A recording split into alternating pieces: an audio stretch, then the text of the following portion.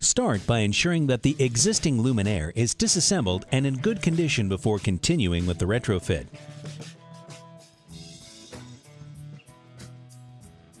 Unpack the retrofit kit and inspect the parts to confirm all items are included and in good condition. Next, remove the light engine assembly from the retrofit kit packaging. Remove the fasteners that secure the door and secure the fasteners to be reused in later steps. Clean the refractor glass and remove gasket material from the rim of the glass. Use caution. The glass may have sharp edges. Protective equipment is recommended.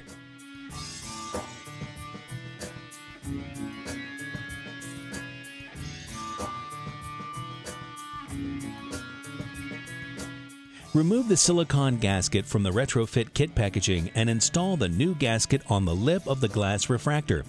If equipped, align the gasket with orientation markings found on the glass.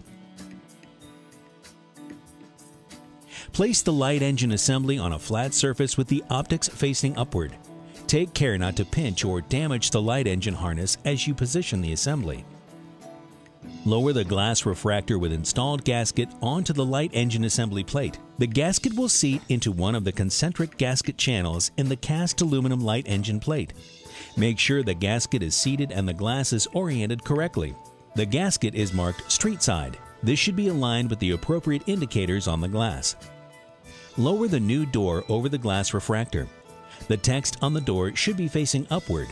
The wing nut assembly should indicate the street side orientation for the door. The door should fit over the glass refractor and over the gasket. Reinstall the 4 fasteners. Torque them according to the specifications listed in the instruction manual.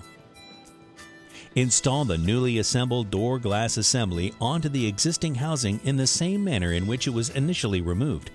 Before swinging the door glass assembly into position, make sure the light engine harness passes through the electrical access hole at the top of the housing. Swing the door glass assembly closed against the luminaire housing and tighten the wing nut to securely latch the assembly. Next, proceed to install the driver controls assembly. Start by removing the pre-assembled driver controls assembly from the pack. Be sure to note the driver and electrical connectors. Lower this assembly into the luminaire housing. Locate the 2 cast-in bosses at the bottom of the electrical housing and orient the driver controls assembly accordingly. Ensure the light engine harness now passes through the oval cut out of the bottom of the bracket of the new driver control assembly. This will protect the harness from impingement. Now reinstall the fasteners to secure the new driver controls assembly. The new driver controls assembly has 2 electrical connections, a black 3-pole driver connector and a white Molex power connector. Insert the light engine harness connector into the black driver connector and ensure that it is fully engaged. If a photo controller in the housing is to be reused, install it into the PCR on the new driver control assembly. Reinstall the bulkhead Molex connector into the new electrical cover included with the retrofit kit. Make sure the part number is visible upon installation.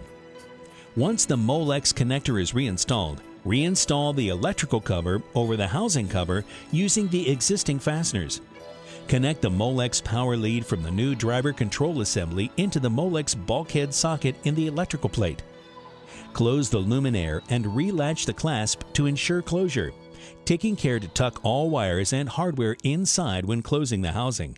Finally, energize your fixture to confirm successful installation.